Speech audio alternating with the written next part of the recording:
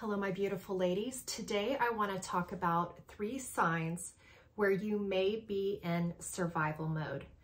One is you're getting poor sleep. 2 is you have no consistent weekly exercise routines. Maybe you have it in your calendar, but things come up and by Friday you haven't worked out at all. Number 3 is poor eating habits. So a couple of suggestions in how I was able to get myself to a better place with these. If you do find that you have fallen into survival mode, and really sleep, movement, and what we put in our bodies are kind of the 3 key pillars to telling our brain if we are safe or not. Are we able to access food that's nutritious? Are we able to sleep, right? And if we're not, there must be a reason. And the movement, I feel like, really has come around the knowledge worker phase now that we're in, and being in front of computers. This is not how we were designed to live throughout our day. And so we're needing to find practices and ways to still find ways to be healthy while also being in modern day society. But what is that going to take? It's going to take doing things differently and getting creative. So when I was getting little sleep, some things that helped me was listening to relaxing music. I would find a playlist on something like Spotify, or I would download an album. And oftentimes this can serve as a time cue giver because of our circadian rhythms. Even listening to the same music can signal to our brain, oh, it's time to rest now. Oh, it's time to sleep. And another side helpful thing, if you were like me before I learned how to quiet my mind and quiet the chatter, and I wasn't there yet, if you still find yourself thinking about what you need to do tomorrow, or what your to-do list is for the week while you're trying to go to sleep, replacing those words with something. Because when we haven't learned how to quiet our minds need something to focus on. And so giving it the relaxing music replaces the need for the words and the to-do lists and what should I be doing, right? Or the worrying. And so this was very helpful. Second thing that was helpful was to make sure that I took a warm shower right before going to bed, and then I went to bed soon after. This helps calm the body. And so that was very helpful. And I had to be very diligent, because you can't take a warm shower and then go and do 5 things and then try to go to bed. It needed to be right before I was going to bed to help signal to my body, okay, it is time and it's okay for rest and for sleep. Now, if you're a new parent or a parent, just do the best you can. I know that it doesn't feel like great advice, but things that I did was sometimes I asked my life partner to trade off with me, maybe on the weekends, if the baby woke up, or letting me sleep in, just to help me get a little bit of extra rest. Maybe assigning, and like one person takes so many nights and then the other person takes, Y number of nights, and you split it up kind of in shifts in a way. A third thing that I did, if I really couldn't get sleep and I was really struggling and it was throwing me back into survival mode, and trust me, it was not helpful for my relationship to be in this place, because I was short, I cut my husband off, I was constantly trying to control everything, because honestly, I was so tired and just trying to make sure things got done. But over the long term, that was not helpful for myself, for my relationship or for my family. So one thing I did a little bit later down the road, you know, once the baby was 1 or a little bit over 1, was I did staycations. And this allowed me, I would just go to a nearby hotel, and I would also offer this for my husband, so he could get the same. And yeah, it just allowed for me to step away, because when the baby can sense that you're in the home, somehow I feel like it can sense you through the walls. And so the baby knows you're there. There's a good reason for this from a survival standpoint. This high sensitivity and knowing where the mother and the father are, or that they're close by and they can cry and call out to them. But when you've gone through long periods of hardly any sleep, this can move into a very unhealthy place. And so if you can help it, you know, giving both of, you know, the partner and yourself the opportunity to do a staycation 1 time a year or even 2 times a year. And especially if you're not getting sleep, going on a trip, sometimes a staycation was better for me. And I actually, if I wasn't able to fully sleep, I was at least able to get uninterrupted rest. And do not underestimate the power of uninterrupted rest. It is gold. And so those are some ways that helped me with getting better sleep.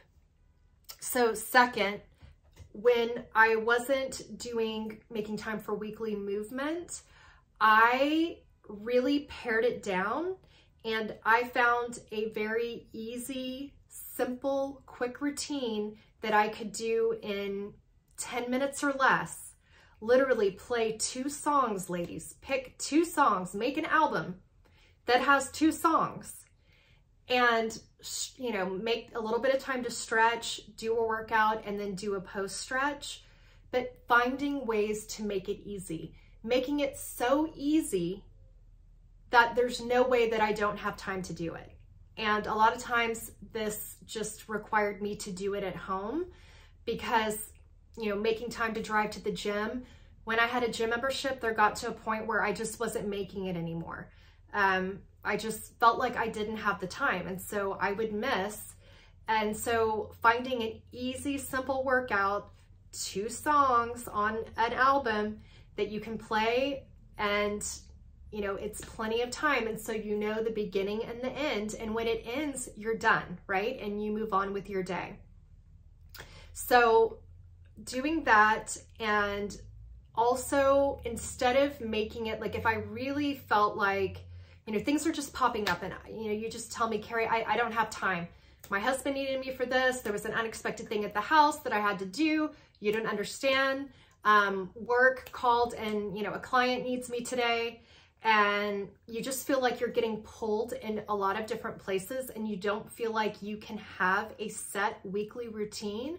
Then I want to challenge you to create a routine, not based off the day and the time, but base it off of every week, non-negotiable. I will do 3 workouts a week for 10 minutes. It doesn't matter what day, it doesn't matter what time, it doesn't matter if you end up waking up 15 minutes before your family and you do it then quietly with headphones on. It doesn't matter if you do it, you know, an hour before you go to bed. It doesn't matter even doing the microwave. If you heat up a meal for 15 to 30 seconds, while you're standing there, do 10 squats, ladies. Like, fit it in, get it done, make it happen, because you are worth it and your body requires it. Your body holds stress inside your body.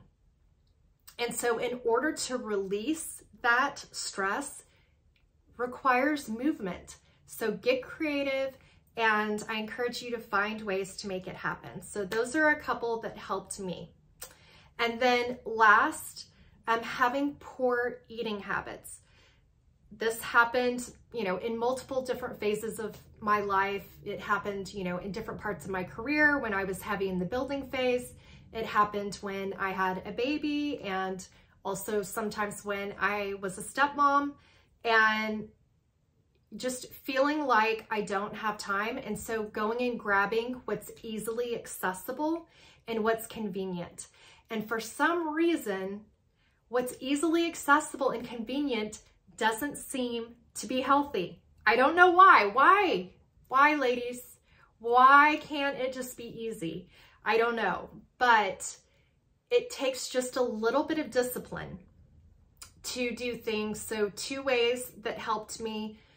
One was meal batching my lunches.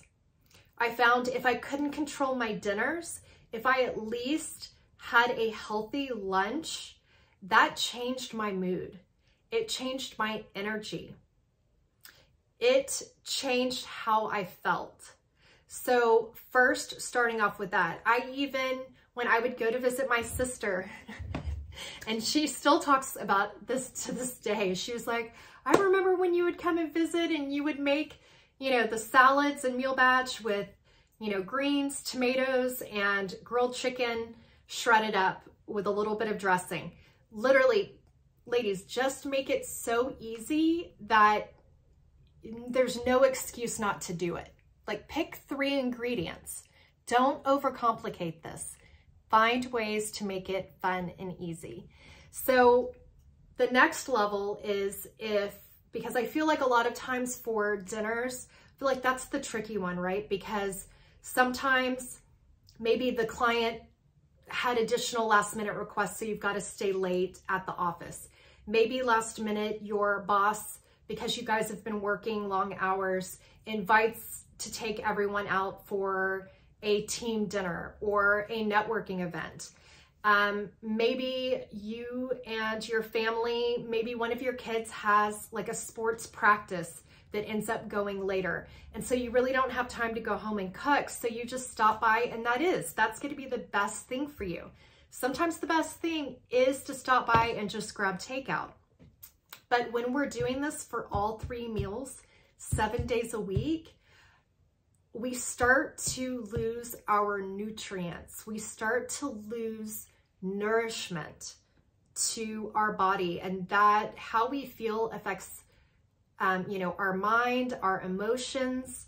And so I felt like for me, finding ways to fit in some sort of healthy eating habits was so helpful to help me get to a better place.